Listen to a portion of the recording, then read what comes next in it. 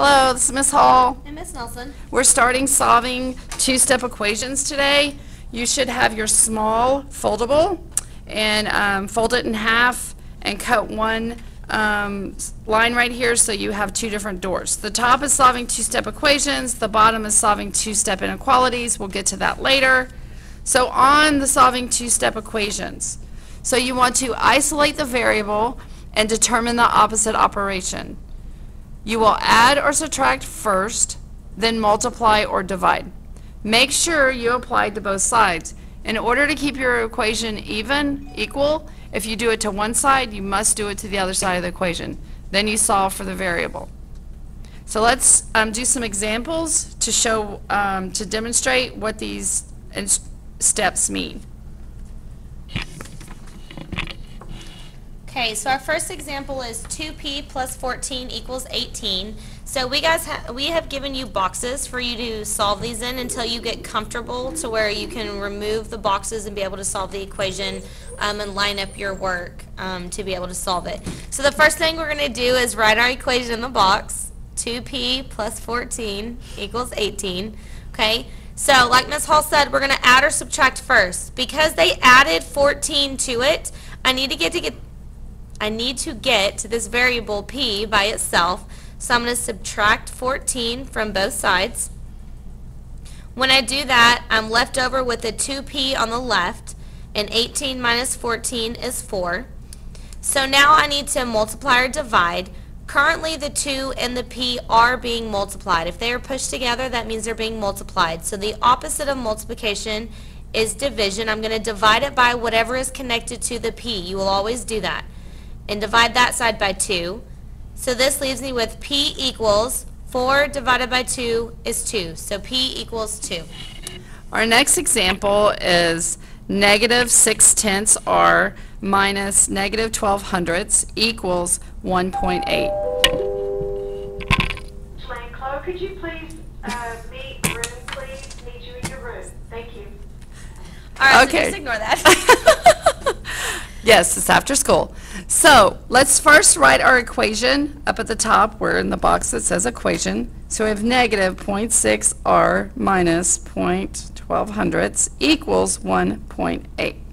So again, we want to isolate our variable. We want this 0.6, this negative 0.6 r by itself.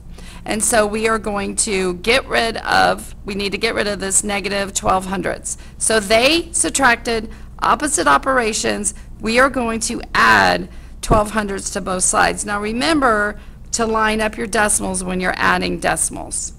So our new equation, this zeros each other's out. These are zero pairs.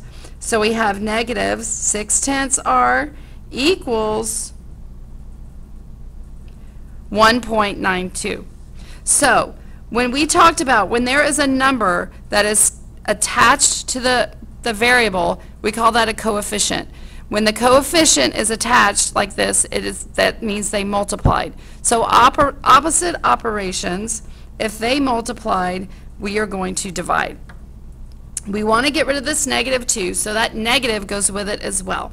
So we're going to divide both sides by negative 6/10. So remember, any number over itself becomes our big 1. So all we have left over here is 1r. Now I don't know what this is, so I'm going to come out over here on the side, top in, bottom out.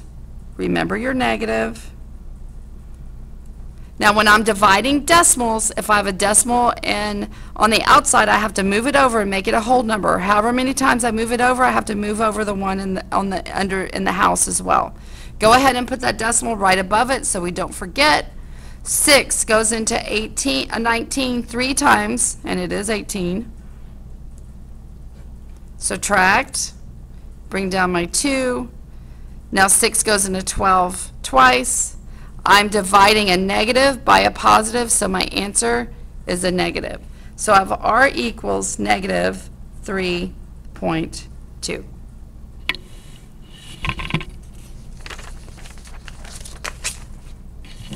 Okay, so now we have some fractions involved, okay? And I know most of you think that fractions are scary, but they're actually a little bit easier to work with because everything just cancels and goes away. So we have x over 8 plus 4 equals 3. So I'm going to rewrite that in my boxes. Now, just like normal, they are adding a 4, so I need to subtract a 4 first. That will zero out, subtract a 4. This leaves me with x over 8. 3 minus 4, you can either think of your algebra tiles or your number line. That's going to give me a -1. Okay? Now, because this 8 is in the bottom and it is a fraction, that means that they are currently dividing. So the opposite of dividing is going to be multiplication. Okay? So when we multiply, what I like to do is I set it up, and I'm kind of going to skip this box right here because I do it all up here in the top. I'm going to multiply it by an 8 over 1. My 8's will cancel out, and I'm going to be left with an x. Over here, since I multiplied this side by a positive 8, I'm going to multiply this side by a positive 8, and a -1 times 8 is a -8. So x equals -8. Okay, our last example, 2/3 n plus 4 equals 10. Okay, so let's not even worry about the variable right now. We need to get it by itself, so we need to get rid of this positive 4. So they added, so we're going to subtract. Remember to do it on both sides of the equation. So all we have left over here is 2/3 n. This cancels out. Those are 0 pairs, equals 6. So now they multiplied by a fraction, 2/3. In order to make any fraction 1, because we only want 1 n over here, we multiply by the reciprocal.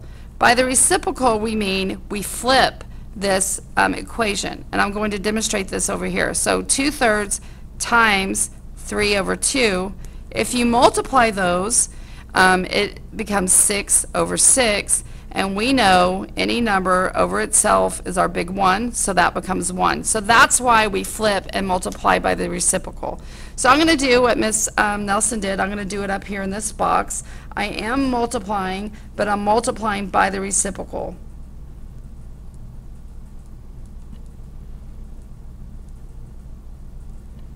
Okay, these cancel each other out. All I have left over here is 1n. I'm going to come out over here and I'm going to multiply these. I'm going to make that 6 an improper fraction. 6 times 3, 18. 1 times 2, 2. And that equals 9. So n equals 9. Please finish your notes. Make sure you fold them, glue them into your spiral, and if you have questions, come to class tomorrow with questions. Thank you.